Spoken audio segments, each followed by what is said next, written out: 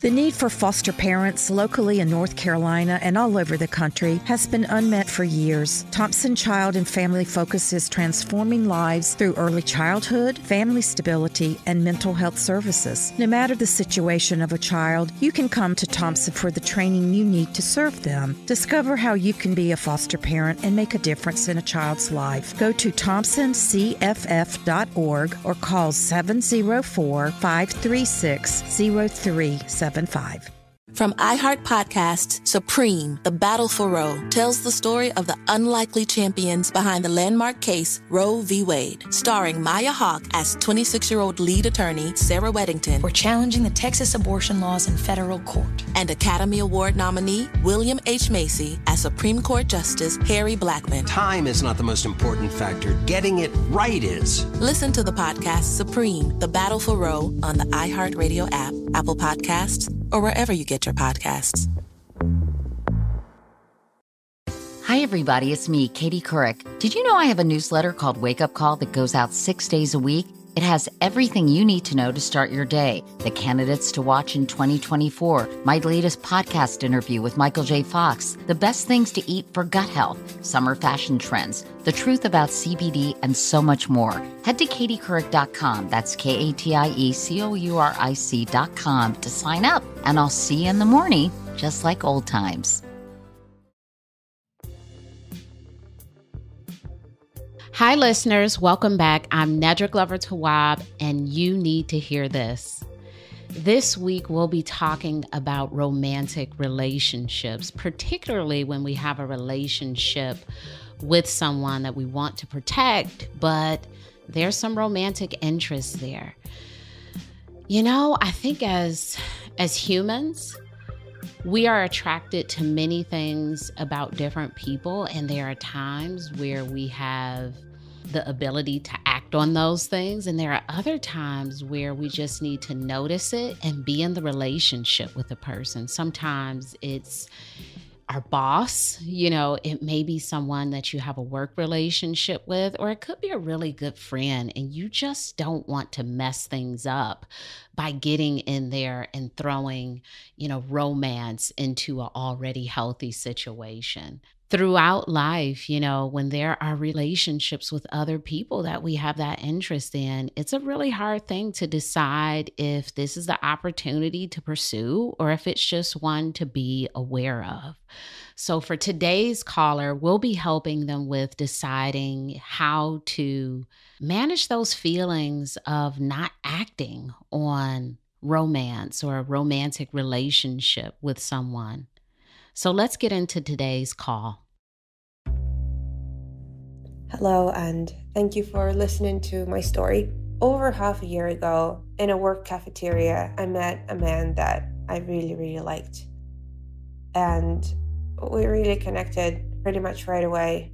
And we stayed connected as friends for most of this time. We would spend time together without pushing each other into anything romantic, but there was always a sense that there was a possibility, there was like a promise for more, like that energy was just present in whatever it is that we were up to. And part of me was always wondering, why is it that we're not more than friends? But then I thought back to work, and I was telling myself that we are friends because we want to be careful at work. We don't want to start anything that we're not sure about. So I just wanted to linger in that space of friendship, but maybe more, the uncertain space, for long enough for us to be confident in thinking that we want a relationship rather than a friendship. I wonder if this will be about enjoying someone's company without moving to the next level. I think of platonic relationships and how we're able to be our full selves, how we're able to show up, enjoy and delight without it being anything more than that. And there are times, even in relationships, where there may be some attraction, that we need to keep it platonic for the safety and for the security of the other situations we may be in, such as work. And with that in mind, we have to focus on the platonic connection, not necessarily this needs to be more, but this is wonderful as it is. So it's really about managing that interaction. And then there's other times where the energy is so big and powerful that we must pursue it. But in this situation, it sounds like there's some energy there and it's questionable, right? It's like, is this something? Am I the person just feeling it? Is this other person feeling it on the other side? And time reveals, what we need to do next. It can be very uncomfortable to be in that waiting period, but sometimes it is best to practice waiting and not doing anything until we know for sure. So let's keep listening. And so one day, about 5 months into knowing each other, this man told me that he really, really likes me. And I was overjoyed because naturally I felt the same. I felt a romantic attraction towards him, and I was happy that that is mutual. But as soon as I told him that I like him too, and I really like him, not just for 2 weeks, but it's been ongoing and it's been serious and growing inside of me, he told me that he has been seeing this other person, this other girl he liked for the past 2 weeks, and he wanted to see how things go with her. I found it really jarring, and I could not understand the timing of him telling me about his feelings, like if he has every last bit of intention of seeing someone else. So I listened more and tried to be compassionate, and he told me that he likes me and he cannot hide it from me any longer. But he also wants to see how things go with the other girl. But then, because he's been liking me for about half a year, 5 months or so, he wants to be rational about it. So perhaps the best course of action is to talk to the other girl and break things off with her and come back to me and really be with me. I hear some confusion on your part because on one end, he's saying, I know that I like you. And then there's this space where he's saying, I want to be open to this other potential opportunity. When there is a friendship at stake, when there is this chemistry or energy with someone at stake, sometimes, proceeding with caution just to make sure that you don't mess that up is a wonderful option, right? Like if you are dating your friend or you have a really good relationship with your friend, you don't want to ruin that. And so just being sure that this is the situation that you really want to be in and severing ties with these other things or maybe getting them out of your system, it sounds like that is the course of action that is making the most sense to him. Now, with him being open, he's being very clear. There is no trickery happening. He's being very clear. I like you and I like this other person as well. And I want to see because I don't want to ruin what we have or what we could have because I'm continuing to pursue. It's confusing, but I also think it's a show of respect in some ways. And we can be into, maybe more than one thing at a time. And I think the honesty here is something to admire in this situation. And also, you have the opportunity to want the clarity and to want to be sure about this thing and to want to be chosen. So let's keep listening because I wonder, what's next for this relationship. I was so happy to hear that he'll call her and talk to her and be rational, as he said, about it so that, I'm the more serious connection, so therefore he's going to be with me. That I decided to pay more attention, assign more weight to the idea that he is attracted to me than to the fact that there's somebody else. So a couple of days go by and I get a phone call from him and he tells me he decided not to call the other girl and to see where things go with her and instead to stay friends with me. I was seriously heartbroken.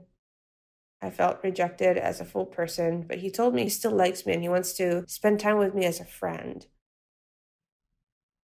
So another month went by, and we were spending time as friends. And I always got a sense that although he says we're spending time as friends, he still likes me as more than just a friend. And I never stopped liking him as more than just a friend either. So that created, again, the sort of energy that's been around for the first 5 months or so of us knowing each other. Now the water is getting murky. It sounds like there are lots of blurred boundaries in this friendship. So if you want to have a friendship where feelings have been expressed on one or both sides, it's always helpful to be very clear what the boundaries will be in the relationship. Perhaps we will only go out in a group setting. Perhaps we won't call each other after a certain time. Maybe the way that you physically connect with a person, the hugs, maybe the hug length, kissing, and, these sorts of things need to be very clear so that there's no confusion. And it doesn't mean you can, erase your feelings, but you can certainly change those behaviors so there's not any mixed messages. Because what I hear right now is there's a lot of mixed messaging going on, which is confusing for both of you. I'm sure he's in this other relationship and he's thinking about this situation with you. And perhaps this is stopping you from pursuing any other relationship. So it's very unclear what role each of you have in this friendship. So a conversation around the type of things we can talk about, our physical content, our emotional contact, or, content of our emotional conversations, even talking about the other people you're dating, being very clear on those things can help maintain the friendship. It may not, transition you all towards not having feelings for each other, but at least it's clear what you can and cannot do within the friendship.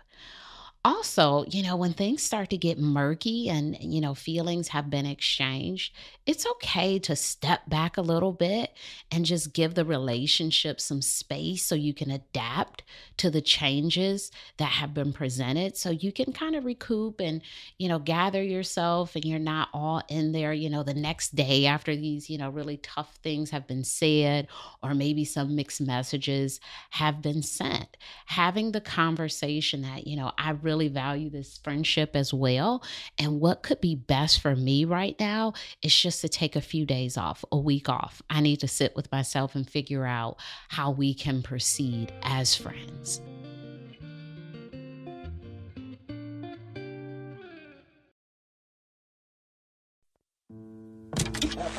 Protesters and supporters alike are lined up outside the United States Supreme Court this afternoon as a decision in the most hotly debated case in years is set to be delivered. From iHeart Podcasts, Supreme, The Battle for Roe, tells the story of the unlikely champions behind the landmark case, Roe v. Wade. Sir, I graduated the top quarter of my class. We just don't have a spot for you. Starring Maya Hawke as 26-year-old lead attorney Sarah Weddington. For challenging the Texas abortion laws in federal court. And Academy Award nominee William H. Macy as Supreme Court Justice Harry Blackmun. My chief qualification being, I'm uncontroversial. You know how we both ended up on the Supreme Court? Politics? Damn right. This may be the longest of shots, but it's also the last chance for a lot of women. Time is not the most important factor. Getting it right is. I'm trying to get you to stand for something, man. Now go to it. Listen to Supreme, The Battle for Roe on the iHeartRadio app, Apple Podcasts, or wherever you get your podcasts.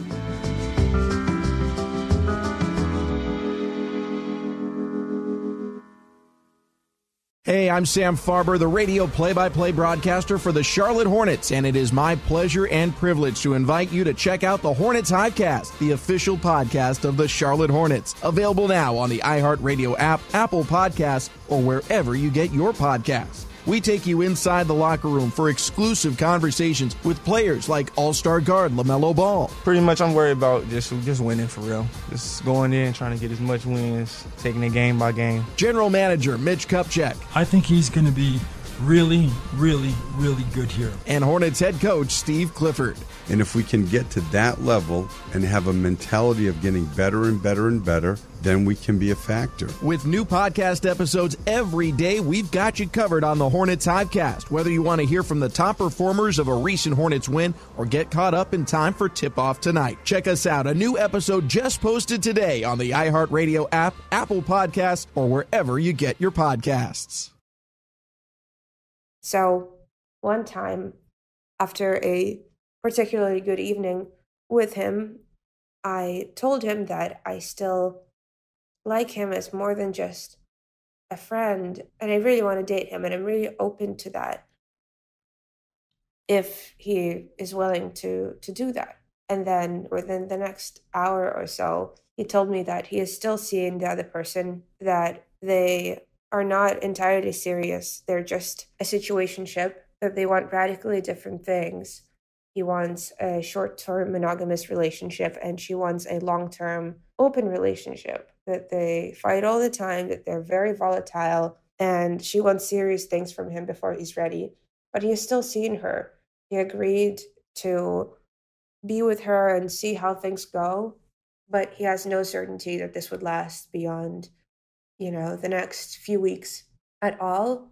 And he told me that, yes, this other girl is with him on very uncertain terms, but he really, really likes me, and he knows that for sure with all his heart. He has for a long time, and he cares about me. Okay, whoa. As I continue listening to this, I'm hearing a big boundary violation here, talking about your partner in a negative way to someone you're interested in. Wow. I think when people have affairs, or if there is some cheating involved, that is like one of the big things that come up. You start to say these things about the person that you're with. Oh, they're not this, or they're like this. And then the person who is interested in you starts to feel a way about this person you're partner with, or, how you're in this situation that you don't really want to be in. But let's look at what's happening. He's making a choice, despite everything that's happening there, to be in the relationship, despite the arguing, them wanting different things. He's making a choice to be in that relationship, and he's having some level of commitment there. There is some sort of agreement that they have, whether it's short-term, monogamy, or a long-term relationship. I'm not sure if they are even on the same page, but there is some commitment happening between the two of them, because if the relationship was all bad, neither of them would want to be in it. So there is a piece of this, even though you're being told a story, there's a piece of this that you may not know about. So I'm starting to hear someone who is wanting many things, and perhaps you're a part of it, and she is also a part of it. And here is where you become this powerful being, this powerful force. You decide what type of relationship you want with a person who is not available to you. Do you want to pursue a relationship with someone who is not emotionally and physically available completely to you? Because it sounds like what you're seeking is not even what he's seeking. So we can sometimes like people and have energy with them and feel this chemistry, and it's just not a good relationship match, because what we ultimately want is something that we can't get from this person. He is presenting some things that I wonder how that would look in the future, even if you had this relationship with him, like this uncertainty he's presenting. Is this something you want to pursue in a relationship with him? Let's keep listening.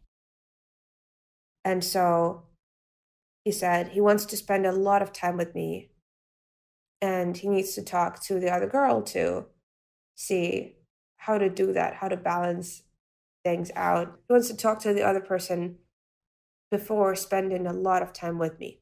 And again, in all of that, I heard, I really matter to him. I am a serious romantic connection. And she is, and he told me that in his own words, she is a situationship, not a relationship, nothing committed. And again, I was overjoyed because I felt like I really mattered to him. And he wants something more from me. And maybe he's breaking up with her. Or maybe not, but either way, she's not that important. So it went on. I was out traveling for the next 10 days, and he told me that when I'm away, he's going to talk to her, and by the time I get back, he's certainly going to have the answer for me. And I thought I have every reason to expect an affirmative answer because he told me that he's not serious about her, and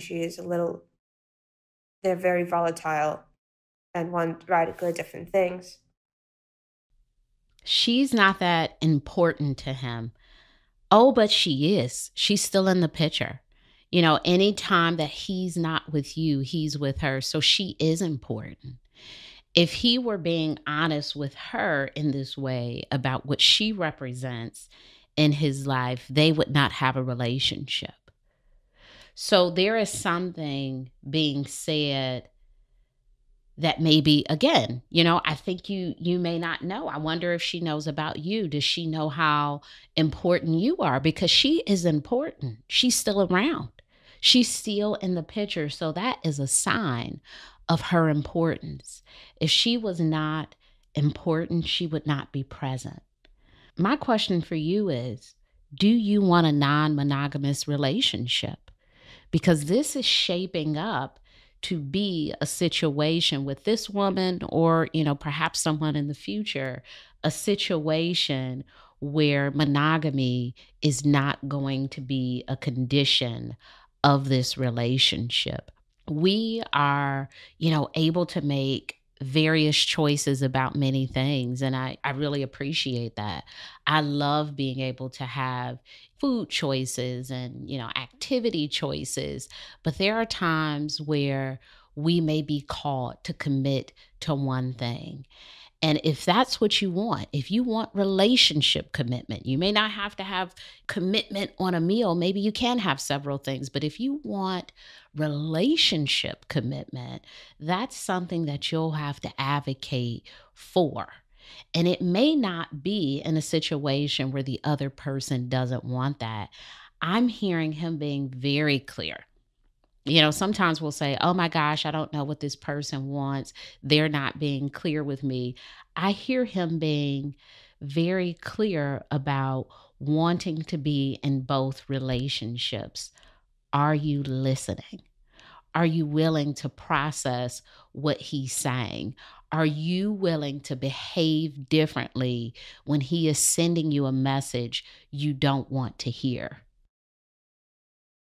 So I come back and we meet, and he tells me that he decided she is a primary partner of his in a relationship that is likely or possibly long-term and open, and that he still likes me and he still wants to go on dates with me because he still likes me and he always has. But all he can offer to me is an undefined relationship.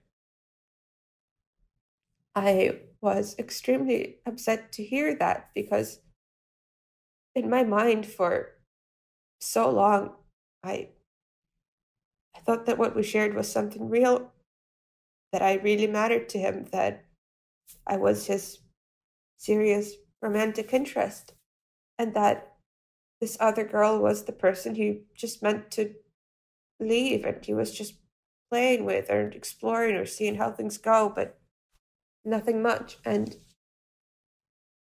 I asked him, like, how did he make that choice when all along I've been hearing that, you know, she's just there and strange and that their interactions don't amount to much? And he said, well, we just got drunk and went dancing and I decided. And I was so shocked that he made this choice to be with the other partner and make her the primary partner for reasons that seem so arbitrary. And he always struck me as a person who takes his relationship seriously. So to hear that felt like either not hearing the truth or hearing something that entirely shatters the image that I had of him. And either idea was extremely painful. And I could not understand what to do with the information that I had. Believe what people do, not just what they say. This entire time that you've been talking to him, his behavior was not a reflection of what he was saying to you. We can think many things, but what's really important is how we show up in the world, how we behave, what we're acting on, what we are displaying to other people. You can tell someone all day, I am such a nice person. But if you're not behaving nicely, if you're not being kind to other people, if you're yelling and mean and all these things, your behavior doesn't reflect you being a nice person. Your words do. You know, we can say anything. We can say, I'm a great singer, I'm a great dancer, I'm a nice person, I am so open-minded. But if everyone just says stuff without doing it, it doesn't mean it's true. If you think you're an open-minded person, but you judge everybody who comes your way, you're not actually open-minded because your behavior is not a reflection of your words. So he has given a lot of lip service to, these are the things I want. This is what I don't like. This is where our relationship is. Meanwhile, behaviorally, you have been seeing something different. Believe what people do, not just what they say.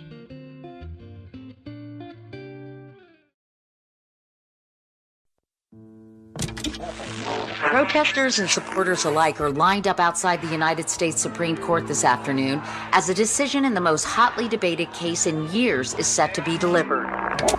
From iHeart Podcasts, Supreme, The Battle for Roe, tells the story of the unlikely champions behind the landmark case Roe v. Wade. Sir, I graduated the top quarter of my class. We just don't have a spot for you.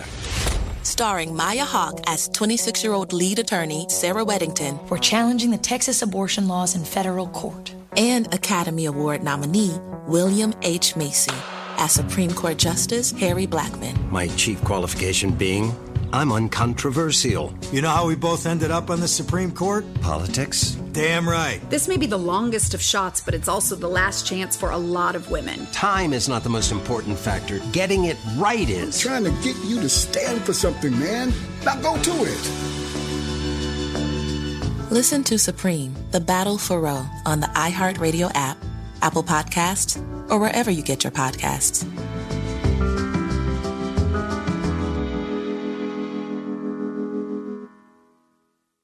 The podcast Transportista, Who Murdered Captain Corral, tells the story of Colombia's drug wars. After the death of Pablo Escobar, peace was supposed to come to Medellin. But for Beto Corral, it was a peace that never truly arrived. Because his father, Capitan Humberto Corral, was murdered after the final operation against the notorious drug lord. Two sides, criminals and law enforcement, in a battle to the death. In the middle, a city full of innocent people. The result? Thousands of forgotten victims. Join host Álvaro Céspedes as he shares the tragic tale of the Corral family, caught up in the narcotics wars of the 1990s. The memory of this conflict is still present. The wounds are still open. Colombia is still a country in mourning. Listen to Transportista, Who Murdered Captain Corral, as part of the My Cultura podcast network on the iHeartRadio app, Apple Podcasts, or wherever you get your podcasts. I was seriously trying to understand, and more reasons were floating my way.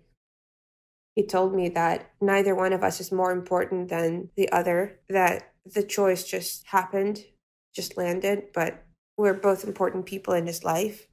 He told me that the reasons for which he chose her are entirely arbitrary and in another version of reality where his circumstances were a little bit different, where I was not a coworker, for example. Maybe it would have been me.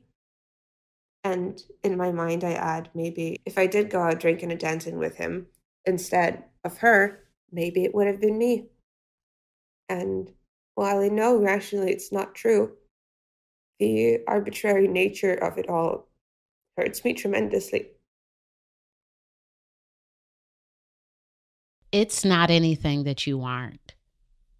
So this whole idea and setup that there are some things present with her that are not present with you, it's not about you. You are an amazing person for someone else. You are great just the way you are for the person who is for you.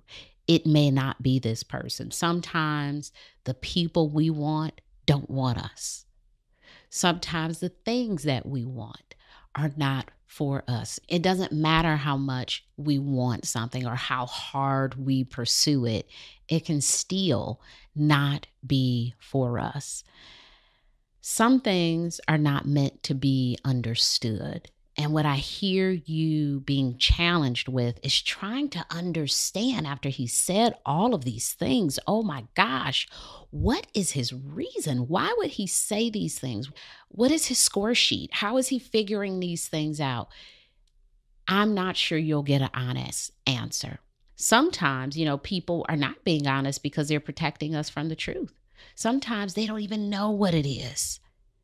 But I'm not sure you'll get an honest answer. So how do you stop asking a question that he will not honestly answer for you? And even if he did, it may not make you feel better. You want something that he does not want.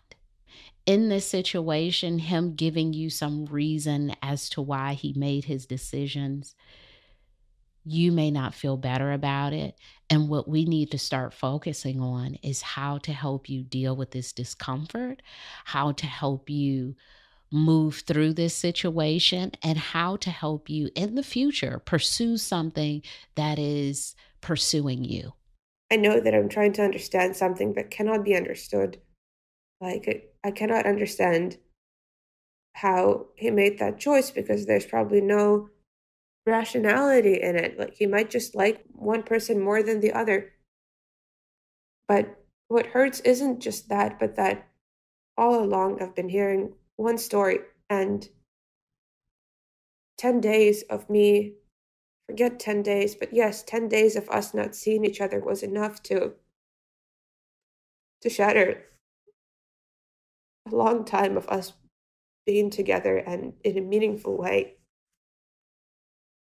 So when you told me that she's the primary partner and I am an undefined relationship, I started crying uncontrollably and I didn't know where to go. I did not know what to do. I did not know how to process the reality. And frankly, I still don't.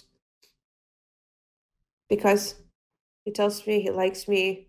Sometimes I get a sense that it might be more than just a like.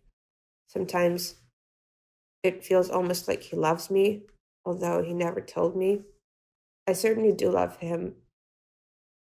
So I don't know how to reconcile the two realities, one of which is that I like someone and they like me. The feelings are mutual, and we have a good time without the shadow of another person between us. It is a truly great time. I don't know how to reconcile that version of the reality with the other one, that he has a primary partner now, entirely out of the blue, and any mention of her, any reference to her, implicit or explicit, hurts me tremendously, to the point where it's more than I can handle. I want to be with him, and it hurts like hell. I wonder if I can be in a relationship with someone who likes two people at a time. I wonder if that's right.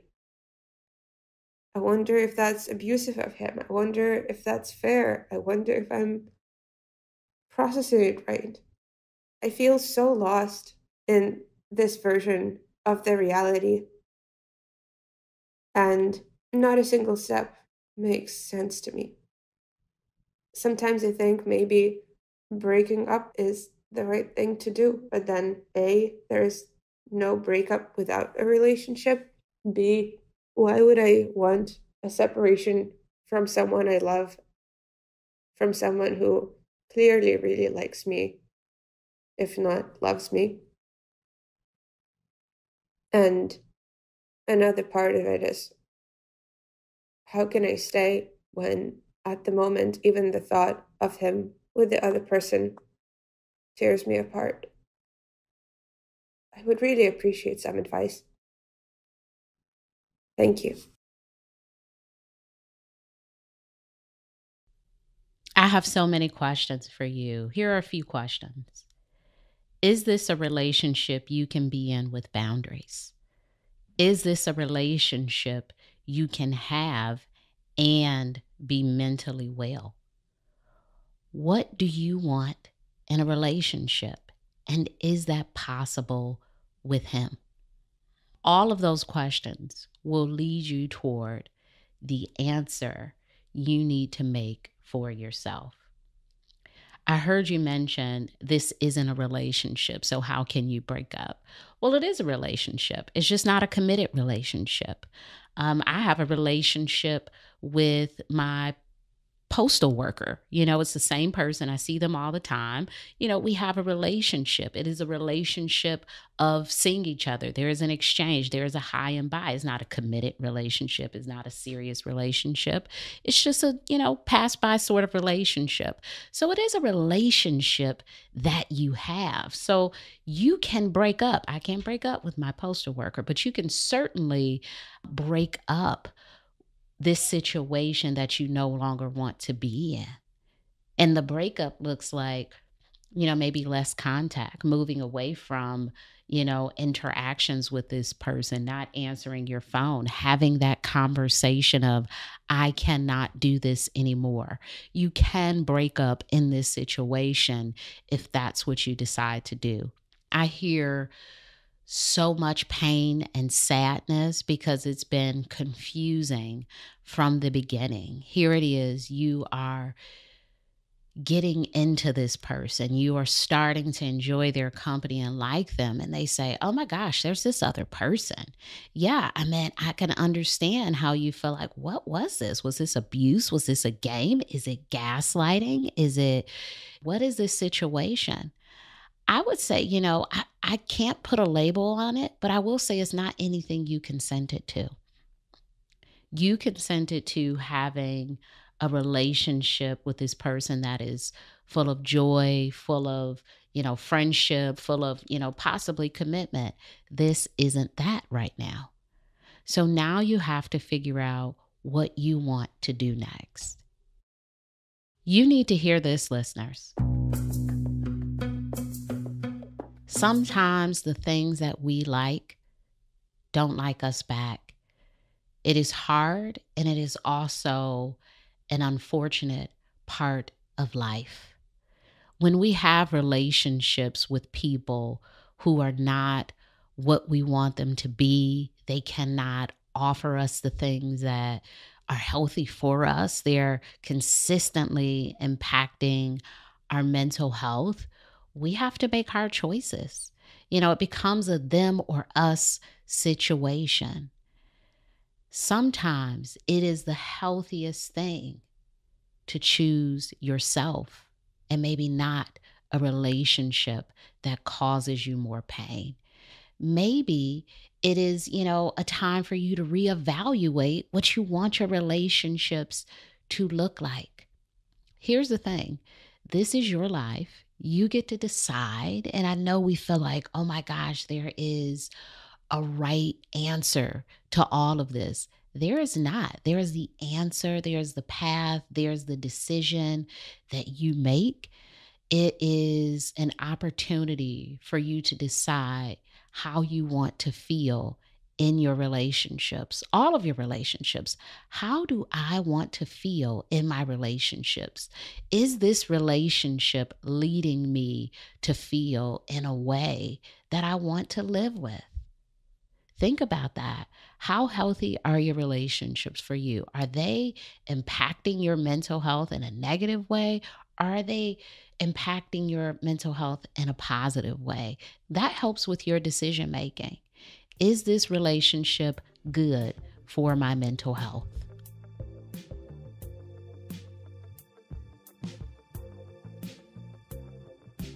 You Need to Hear This is an iHeart production hosted by me, Nedra Glover Tawwab. Our executive producer is Joelle Monique. Our senior producer and editor is Mia Dawn Taylor. Send us a voice memo with your questions about boundaries and relationships at youneedtohearthis@iheartmedia.com. Please be sure to rate our show wherever you listen to it and share this episode with someone who needs to hear this.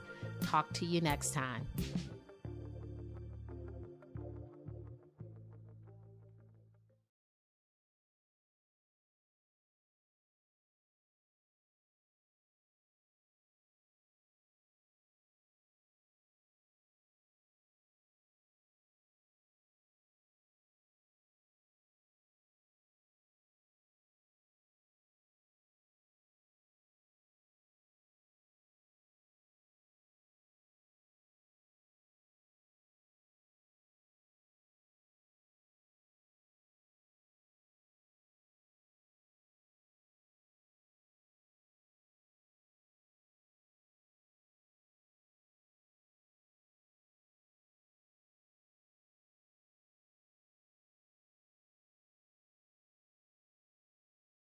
From iHeart Podcasts, Supreme, The Battle for Roe, tells the story of the unlikely champions behind the landmark case Roe v. Wade. Starring Maya Hawke as 26-year-old lead attorney Sarah Weddington. We're challenging the Texas abortion laws in federal court. And Academy Award nominee William H. Macy as Supreme Court Justice Harry Blackmun. Time is not the most important factor. Getting it right is. Listen to the podcast Supreme, The Battle for Roe on the iHeartRadio app, Apple Podcasts, or wherever you get your podcasts. The War Within, the Robert Bales story, is a podcast that unpacks the controversial crimes of an American soldier, anchored by exclusive interviews with the man himself. Maybe I made a mistake. Maybe I am wrong. But you have to understand the way it went down. The series aims to answer lingering questions around what happened one tragic night in Afghanistan. Bales' actions are merely a symptom of a broken army. Listen to The War Within on the iHeartRadio app, Apple Podcasts, or wherever you get your podcasts.